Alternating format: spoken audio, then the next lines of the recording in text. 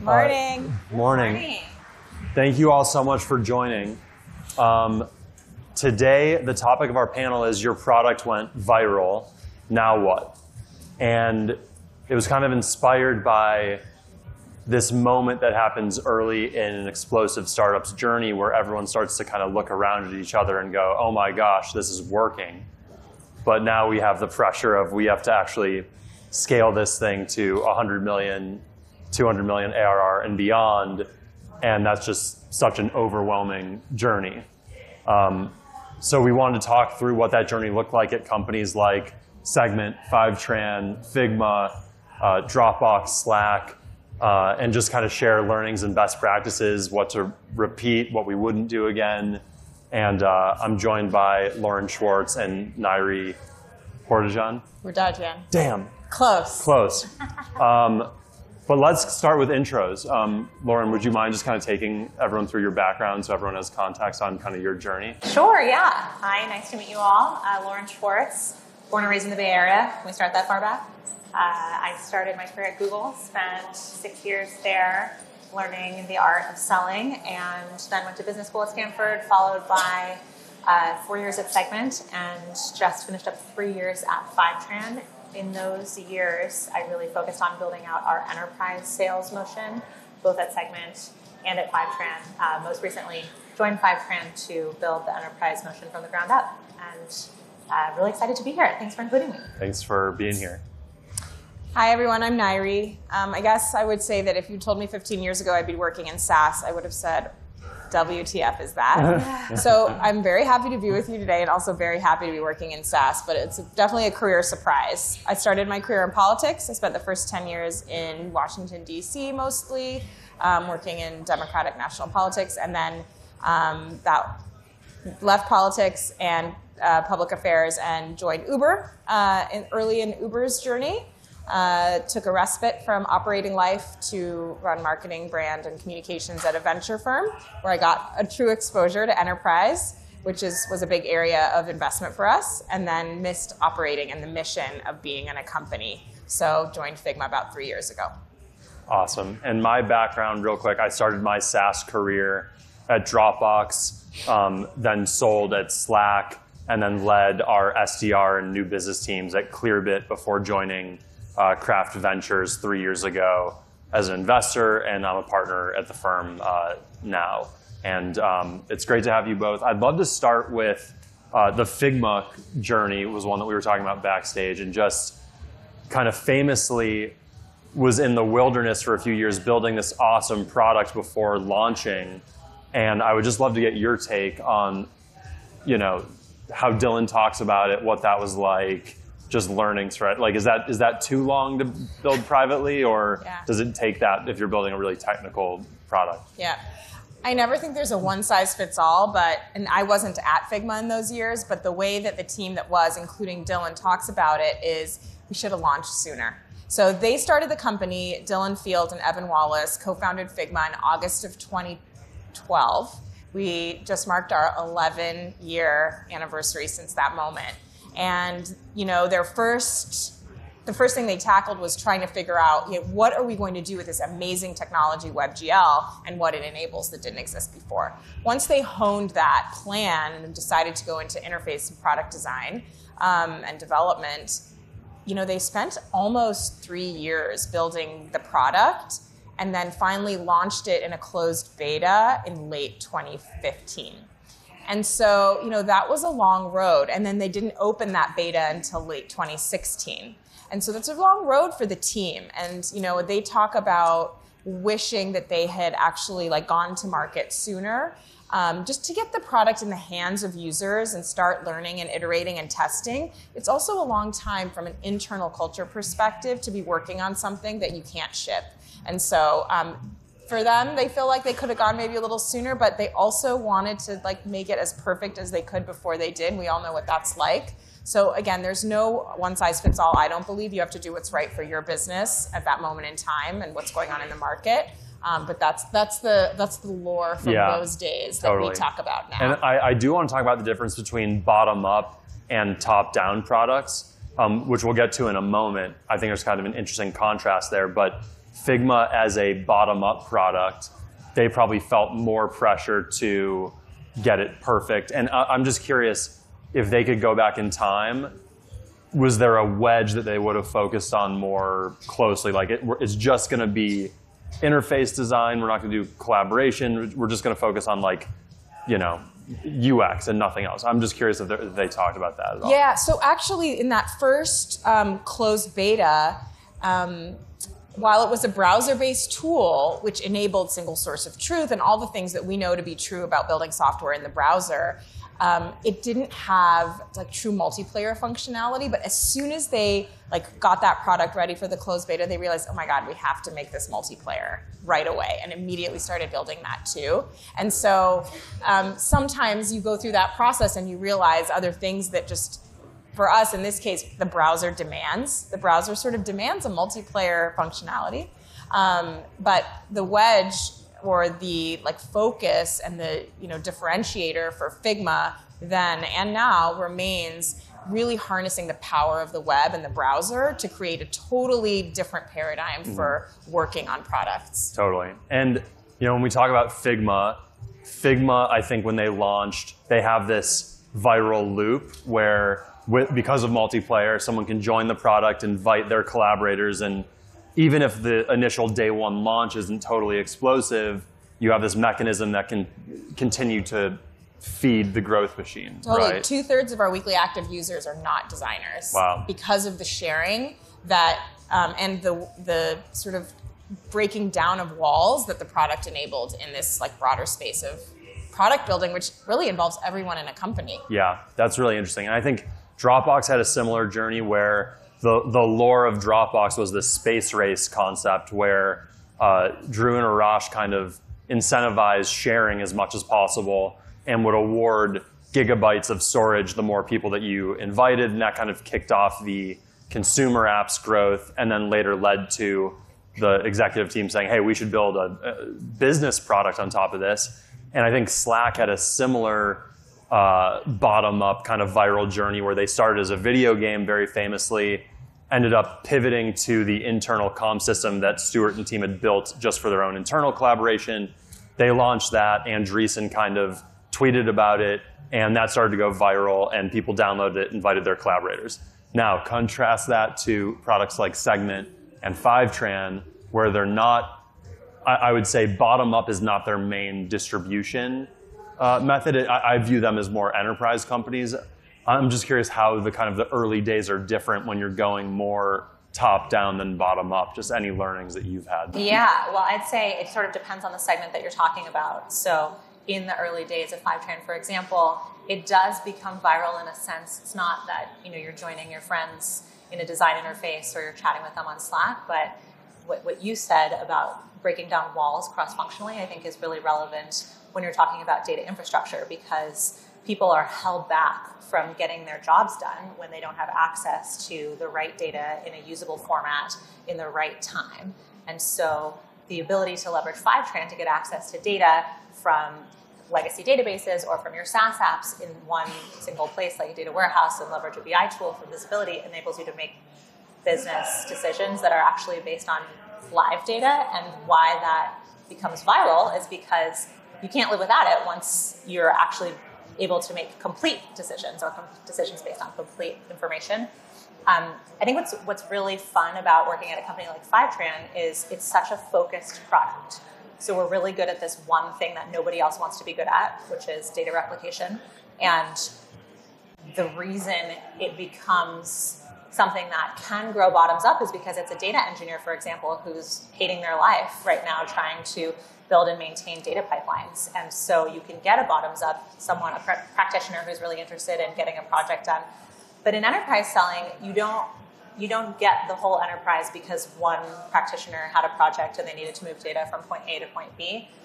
That's where layering in an enterprise selling motion as you're working on accelerating explosive growth can really help you sort of enable different departments across the company to work together and benefit from the positive business outcomes that our technology is driving. Totally. And if you're a founder in the audience and you're kind of thinking through, do I go bottom up or do I go top down? How do you start to make that assessment in your head?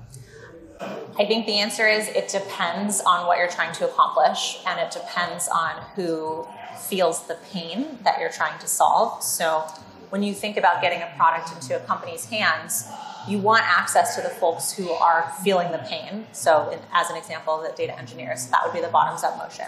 But you also need access to the folks who can't make business trajectory changing decisions without access to the outputs of the product. So in this case, data-driven decisions. So while a data engineer might be the first person to say, hey, my hair's on fire, I have this problem, I can't get this done, the budget holder, the person who can actually make decisions about moving discretionary funding, is the one that you really need to help educate about the problems that a product like FiveTran can solve, and also the halo effect that can have on their ability to have agility and make decisions that are based on reality and not assumptions and incomplete data, because we've all lived this. We've all had, no matter what your role is, I guarantee you've had a question you couldn't answer because you didn't have the data at your fingertips. And so it really is a unifying experience that enables you to make consistent decisions across a big enterprise. Mm-hmm. Nairi, was there ever a debate at Figma, like, should we be top down or should we limit the bottom up motion at all? Or was it always pretty gung ho bottom up? We really do both now. In the beginning, it was definitely bottoms up, but there was this amazing moment, another famous story from the Figma history, where the product was out, it was still free. And we had a lot of people starting to use it, including within large enterprise companies. And one of those companies is Microsoft. And it had gotten really popular within Microsoft. And one day they reached out to Figma and they were like, listen, you have to start charging for this product. We love using it, but everyone here is worried that if you don't charge money, you're going to die as a business. And we really don't want that to happen. So please start charging for your product. So that was like a really interesting meeting of bottoms up and tops down, because the tops down people were like, what's going on here? It's a free product. We're not going to let everybody adopt it. It's going to go away. And today we still maintain a really robust bottoms up motion and focus, and have a really incredible sales motion and arguments and stories that really are what the buyers are thinking and talking about, especially as we've expanded our product suite to include a whiteboarding tool, FigJam, and now something for developers, which is called Dev Mode. So it's a really interesting end-to-end story. That's really cool. Do you think that founders are too nervous to charge people early on or give away too much for free? Is that a mistake you've seen? Oh man, I mean, I think pricing is one of the most challenging decisions that any business will make in the early days and on an ongoing basis. And so again, I don't think there's a one size fits all. In our case, it sounds like we had the ability to turn on pricing sooner. Mm-hmm. But you have to remember that at the time, this idea of working in a Google Docs for interface design was really radical. And the people who we had told about in the early days of that's what we were doing were like, absolutely not, no way. Not doing it. I'm going to change careers before I'm going to let that be my process. Wow. And so you had to get them to understand the benefits and take that leap, which over time more and more people did before you could start charging for something. So Totally. that was the Figma scenario.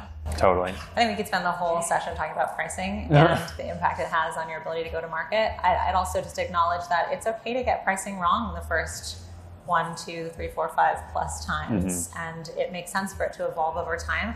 And in particular, I was talking earlier about focus.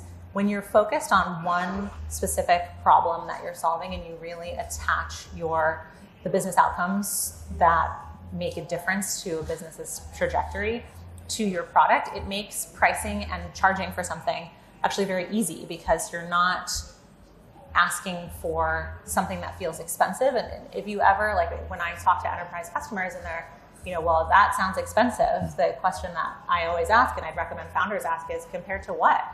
Because you're comparing it to an imaginary sticker price, but what you're not thinking about is the cost of attrition, the cost of the labor to build something, the cost of maintaining that thing, and the cost of making the wrong decisions because you weren't enabling your team to leverage that. And so for me, pricing is, and at FiveTran, we've changed our pricing model more times than I'm comfortable saying out loud, but I think it's about learning. And when you're a fast growing startup, that's the most critical thing you can do is learn from customer feedback and always orient your price around the value that your product is driving. Yeah, it's interesting. As a seller, I always thought you want to charge as much as you can negotiate towards. You know, you anchor high and then you negotiate and you end up on a number that both sides feel good about. As a VC, you look at NDR as one of the main drivers of business health. And what I found is you can potentially get a customer to overpay for year one, but very unlikely they will continuously overpay forever. It just, if they're not getting value commensurate with what they're paying, it's a churn risk. And if you start to see SaaS metrics where there's a lot of churn and deals are churning and customers aren't happy and think they're overpaying, it's really hard to recover from that. Totally. One of the interesting evolutions in SaaS is the way that we are recognizing revenue. Mm-hmm. So historically, you're charging some upfront price and it becomes an annually renewing subscription and it's just this one price and maybe you're overcharging, maybe whatever it is. In the world of consumption models, you're actually like, FiveTran doesn't even recognize the revenue. When you sign a contract with FiveTran, we don't recognize it until you've actually used the product. And as you use it, we are then able to report to Wall Street, this is what our ARR is. And so that type of model, while very complex in terms of operations, tightly aligns the business outcomes with the customer's outcomes because you're never charging for something that your customers aren't benefiting from. Yeah, you're so incentivized on a moment by moment basis to make sure that they're successful in using the product, as opposed to a model where you sell the deal, all right, we'll see you in a year for renewal, and there was no one catching the fact that there's like a usage gap or some sort of a gap. So that we found the same thing at Slack, where we have this fair billing policy and it really incentivizes you. You'll feel pain the moment usage is going down. So that's really interesting too. I want to get to mistakes and things that we see hyperscale companies get wrong. Maybe we dive into that right now. I guess it seems like these products that go viral, it's based on product market fit of some kind. It's based on, okay, this is the best solution I've seen to solve my problem. I'm going to tell my friends, they're going to feel the same way. And you have kind of this rocket ship effect. But when you start turning that into a real business, what have you both seen go wrong? What comes to mind in kind of taking the seeds of product market fit and trying to scale to huge revenue numbers? Sure. If you'll all indulge me, I'm going to share a consumer story, which is from Uber, which I still bring with me philosophically to Figma now, which is, it always feels too early to invest in the types of marketing that can't immediately be measured in MQLs or ARR impact. However, it's also really important to build a relationship with your customers, your users, and your community that goes beyond the product. And so how do you do that? How do you build that trust? How do you build that relationship that's deeper? And I saw that at Uber, we did some performance marketing, but and that was mostly focused on recruiting drivers, and absolutely none that covered the brand overall and told a bigger story. And we suffered for it. We had, over time, we didn't have that buoyancy that brand marketing can give you.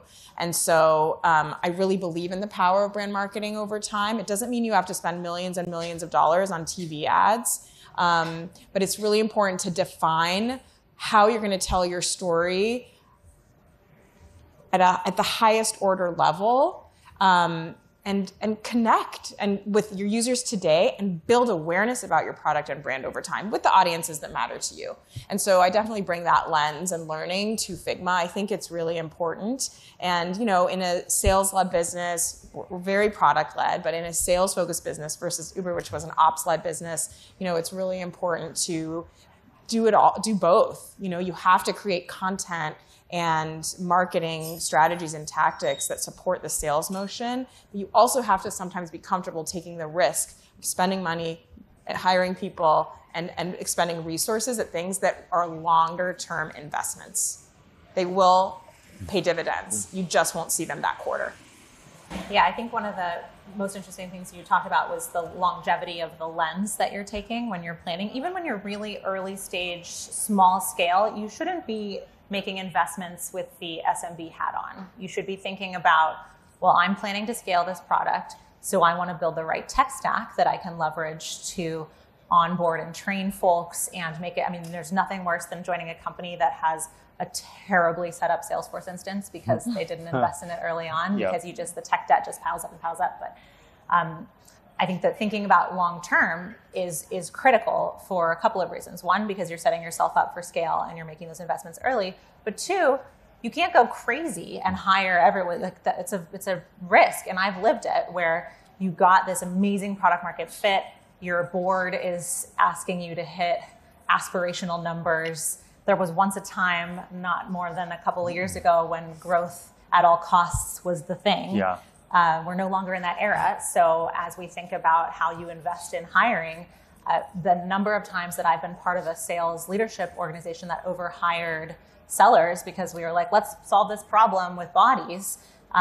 It's not good for anyone. It's not good for the sellers that don't hit their numbers. It's not good for the customers who have the experience of sort of a frenetic panic from the people that represent the brand. And frankly, it's not good for your cost of sale. Yeah. So building for longevity. Yeah, I've noticed a similar thing where it's easy to overestimate how wide your product market fit is. And it's easy to assume, oh, we have product market fit with everyone. But in reality, you only have product market fit with a certain sect of customers. So if you overhire and act as if we could sell this to the world, there's going to be a lot of people who join that org who are set up to fail. Have you seen that as well? It sounds Absolutely. Well, it happens all the time in sales, because if you hire too many people, then there's not enough to go around. But even as you're thinking about what should the principles be that I build and scale this business on, number one should be focusing on the biggest problem that you solve. And you don't need to verticalize your sales team right away, because maybe you can solve this problem in healthcare, maybe you can solve it in IT, but really thinking about, okay, this is the thing we know that we are building repeatable motion around, and then starting to build a process around that. And that will allow you to decide, do I need to hire more people, or do I need to shift the way that, or the ICP, or the way that we're going to market?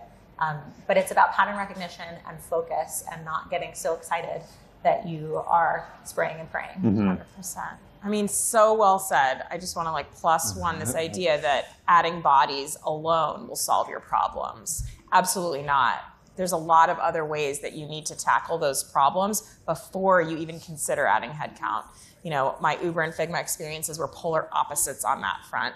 I was, employee 275 at Uber, interestingly, also 275 at Figma. I was at Uber for 3.5 years, and we were 10,000 when I left. Different business, you can't really compare. I've been at Figma about 3 years, and we've grown from 275 to about 1,300. So again, different businesses, you can't really compare them, but there's a lot of intention that we bring to our hiring. It's been philosophical. It's the company I came into, but that's really, really important. Yeah, the other thing to think about when you're hiring, especially at this stage where you're trying to capitalize on and accelerate explosive growth, is who's the profile that you're hiring for. Especially for startups who are starting to think about who's the first sales hire that I want to make. Should I hire a sales leader to build out a sales team, or should I hire a BDR or SDR, or should I hire, my opinion on this is you just choose a philosophy, which is, do you want to learn, or do you want to just keep trying things that you can't necessarily compare? Obviously, I'm a fan of the former, but the idea is hire 1 or 2 sales reps who are fearless, who will go out into the field and will build process that they can do as a repeatable motion. What you don't want to do, and I've seen this before, where it's like, oh, first sales hire can just be like a Renaissance seller who goes around and does art instead of science. And the reality is, you want to be able to look at data points and compare them so that you can make a decision about, are we going after the right ICP? Do we have the right messaging? You were talking about being really crystal clear on the message. I think that also evolves over time, because early in FiveTran's growth, we had great messaging around, this is what the product does for bottoms-up growth. now we're doing quite well in the enterprise space, but we're still working on what language do enterprises speak, and what are the right words for us to use so that we can be top of mind, and that's still a challenge for us. But in terms of the hiring profile, you really want to start with someone who can bring learnings back, and like any salesperson who's offered the opportunity to give customer feedback to product is just thrilled about the opportunity. So that's the type of profile that you're looking for early on. What would you tell a founder who's still looking for product market fit? Like the topic of this panel is your product went viral, now what? That's probably a problem a lot of people would want to have. What do you do when you find yourself before that point? You're kind of tinkering and experimenting. Do you have any advice for founders that are in that stage? From a marketing perspective? From product, marketing, sales, anything. Like what would you advise when you're kind of trying to make a product go viral, but pre that moment? Yeah, I think we all run the risk of trying to boil the ocean in that moment. Just like, well, will this work? Is this going to work? Maybe we'll try this. And again, it just comes down to principles. Think of the 3 things that you want to focus on, or the one type of motion or the one type of buyer that you want to focus on early on, and then get enough at-bats where you can make a data-driven decision about, okay, this works, this doesn't work, this is where we should go from here. And then you're going to build, and this is why investing in a scalable tech stack early on is critical, using something like a Gong or a Chorus so that you can record those early conversations and learn from them and send them. I mean, at FiveTran, we're not early stage anymore, but we send Chorus call recordings around the company all the time. Yeah. And the marketing team will reach out to me and be like, hey, I was listening to this call and it seems like we're struggling with this thing, or right now with pricing, you know? And so I think that's when you're just at the precipice of getting to explosive growth, the opportunity to create similar at-bats that then inform pattern recognition is where you should be spending your time. So it sounds like be a sponge for customer feedback, essentially. An intentional sponge. Yeah. Love it. And don't give up. I mean, it takes, like, if you have conviction in the problem that you're solving with your product, you know, maybe you need like a particular feature that's going to be the aha moment, and you're not creating the aha moment. How can you create it through the product? So that's an important question to ask in that chapter. Or on the marketing side, the go-to-market, you know, what are the stories? You can't just tell them once. You have to repeat. I had a boss once who said, repetition never spoiled a prayer. It's true. You can't just say something once and expect it's going to resonate. Different channels, different form factors, different ways to reach people. You know, so just, you know, got to keep at it. Yeah, I think it is interesting. If you look at the companies that we all came from, there are kind of these famous moments where it wasn't a sure thing. Like Figma, we talked about Figma and the wilderness period.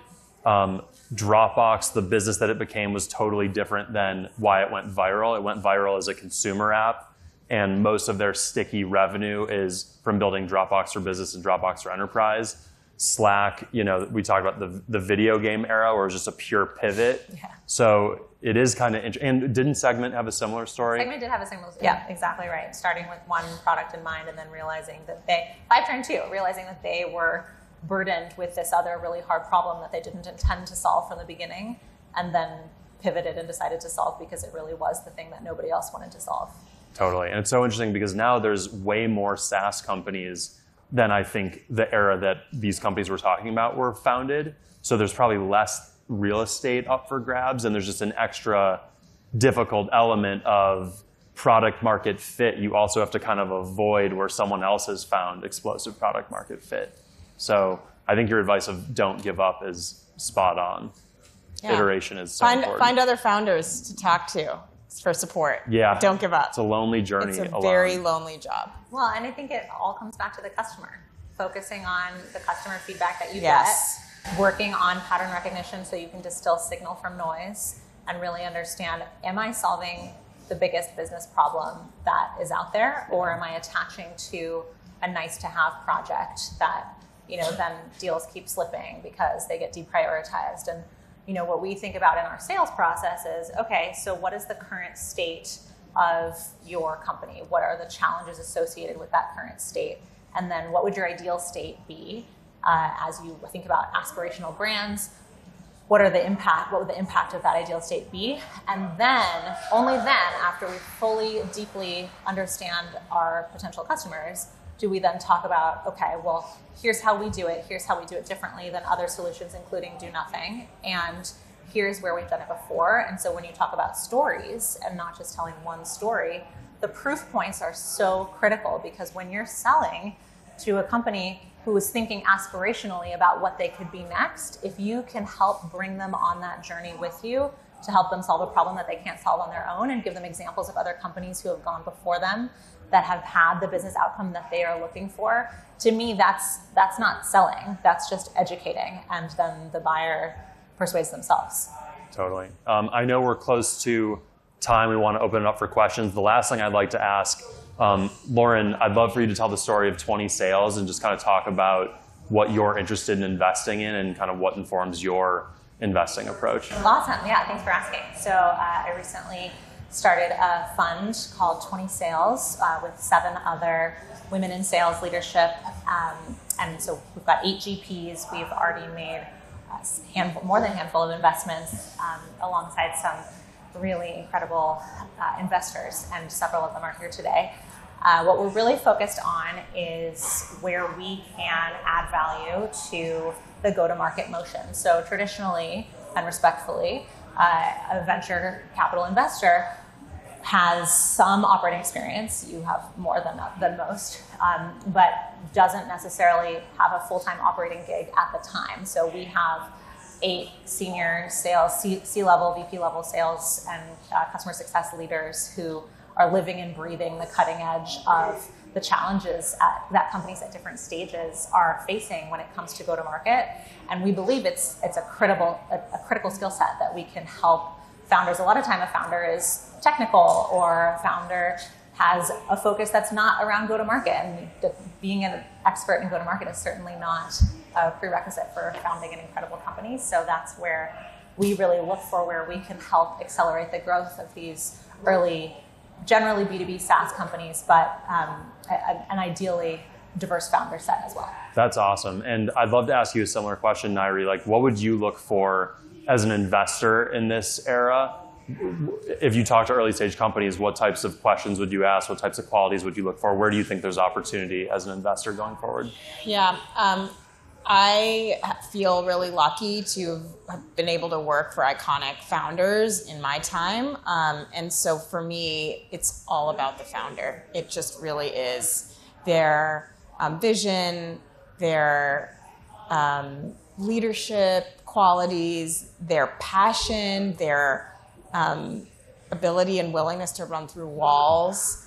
And I think that the founders are the magic that make founder-led companies so special. What types of questions would you ask if you're kind of having investor conversations? What helps you get to that point of going, you've got that special quality? I think that if you're just spending time with founders, which is, investors do outside of just the actual coming to the partner meeting and presenting, you really get a feel for who they are as a human behind the deck. Yeah. Who's the person behind the slides that they're presenting to your partnership? And you get a feel for their passion, their humanity, their experience. And, I think that there's a real almost undefinable quality that when you see it, you know it. Yeah. I hate to give you that non-answer, but that's how I feel. Certainly how I've felt, when I met Travis Kalanick for the first time, when I met Dylan Field for the first time. It's the feeling of I want to work for this person. And in a world where you have to recruit so much and hire so many people, you do kind of need that quality. And they're also looking so far ahead, way further ahead than anyone else, always. And so you need that. Yeah, they better have precise judgment. That. Yeah.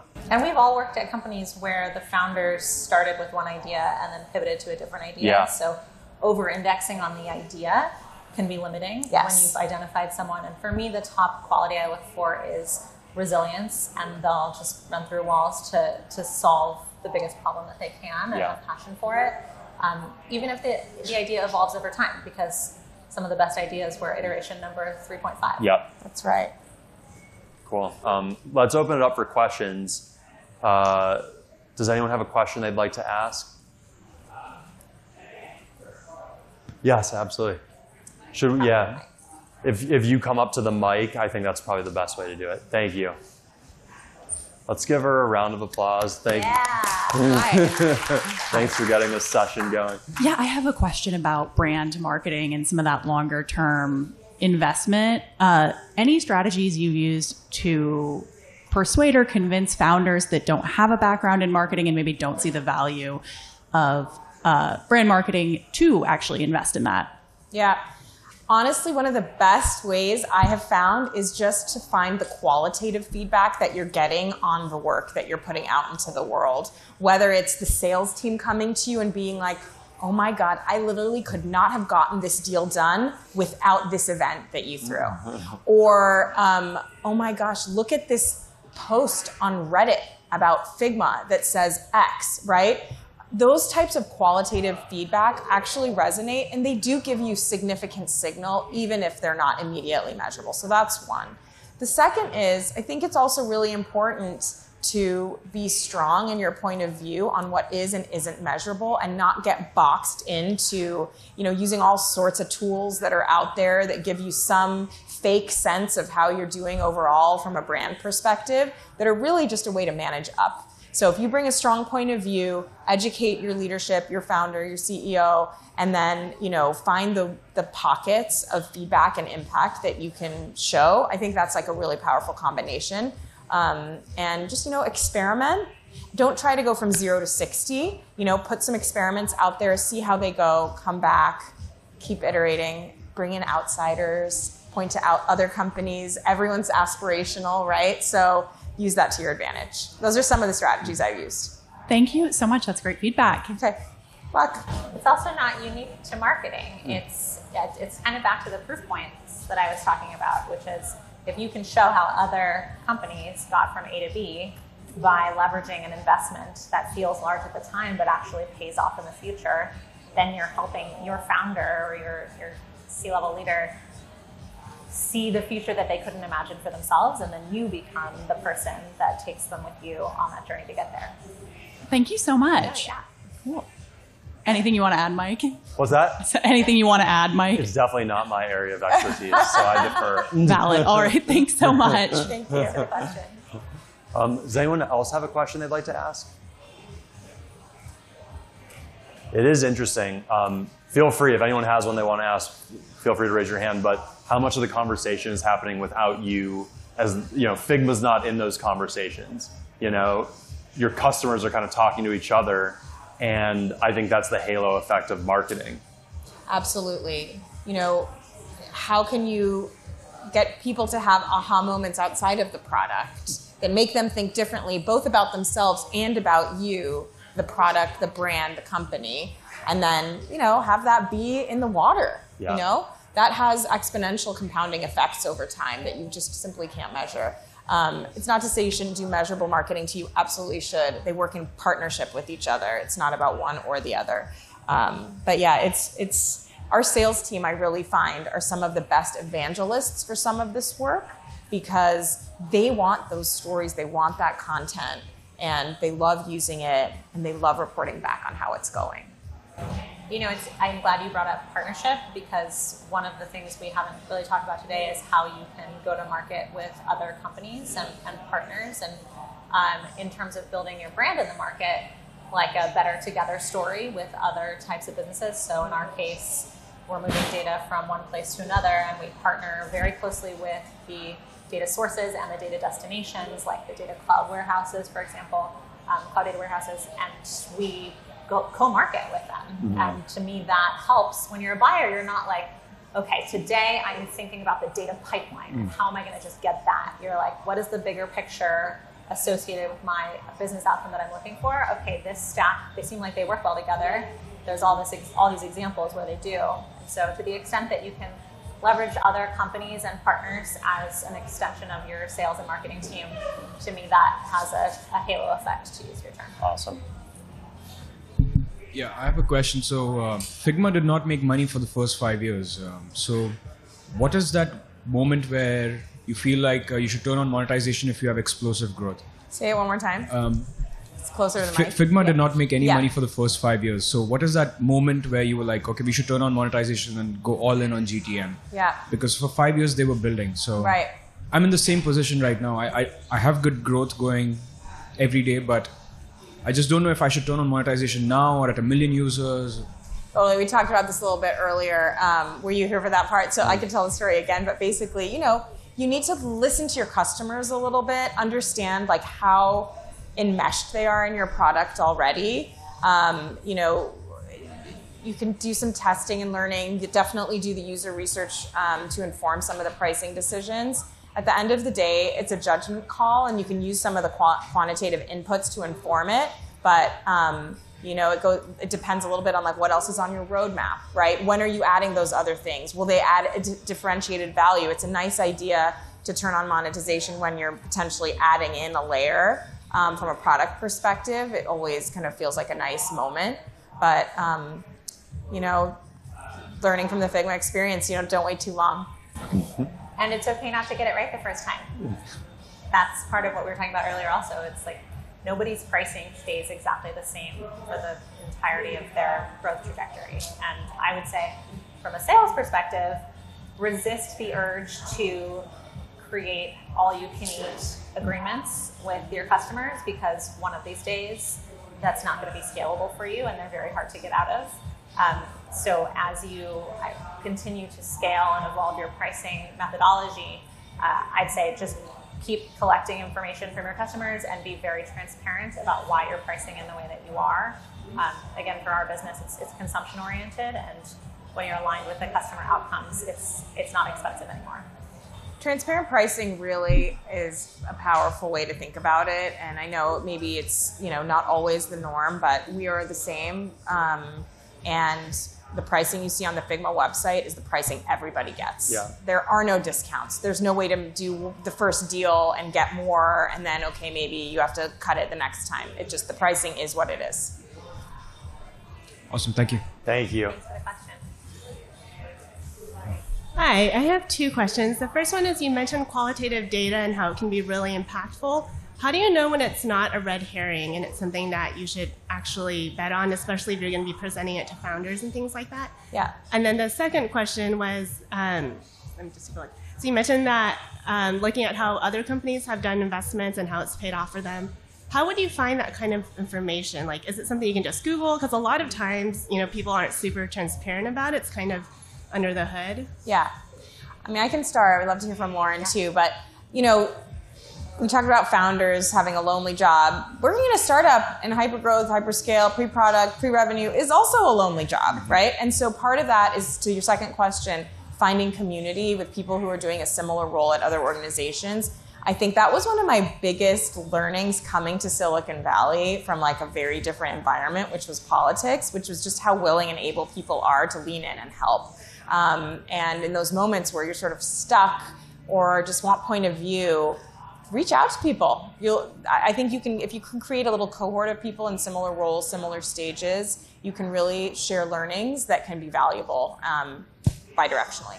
So that's what I'd say on that one. Yeah, I agree. That's actually how 20 Sales started. Our fund is that we were a group of sales leaders who were all going through very similar challenges and just built a community, started our own Slack channel, and worked through for a couple of years each other's challenges and learned from each other's. And we also recommend products to each other. And so that type of community helps accelerate the virality. And then I also just wanted to address, you were talking about red herrings, and similarly, I was thinking about distilling signal from noise when you're doing customer research in the form of selling. So in this case, what I'd say is so critical as you're bringing your product to market is qualification, because you don't want to spend a lot of resources from a marketing perspective or from a sales perspective running a proof of value with a customer that you're never going to be able to solve their problem or that was never going to buy in the first place. And so it is so critical. The thing, I think, the most critical step in any go-to-market motion is qualifying the right leads to invest your company's resources after, and qualifying out early, because it's totally fine to lose a deal in stage 1. It's not fine to lose the deal in stage 5 because you've already dumped a ton of time and resources into it. And then really quickly on your first question, I don't over-index on an N of 1, right? So obviously you want to be seeing a sustained pattern of over time of what's resonating. You're already doing marketing that's aligned to your overall company value prop, product value prop, right? So it's not so random already. And so of the like experiments that you're running tactically, you know, see sort of like, you just can't over-index on an N of 1. So seeing that sustained feedback over time, for us, that's really important because we are very engaged with our community and get a lot of feedback across the board. So just trying to really stay close to what is sustained over time. And then, you know, you have to be willing to take some risks and see things fail because otherwise you're not pushing hard enough. I think that's a great note to wrap on. First of all, thank you for your question. Thank you all for joining, and thank you, Lauren and Nairi, so much for joining this panel. It's been awesome to host you, and thanks for attending, everyone. Thanks, Mike.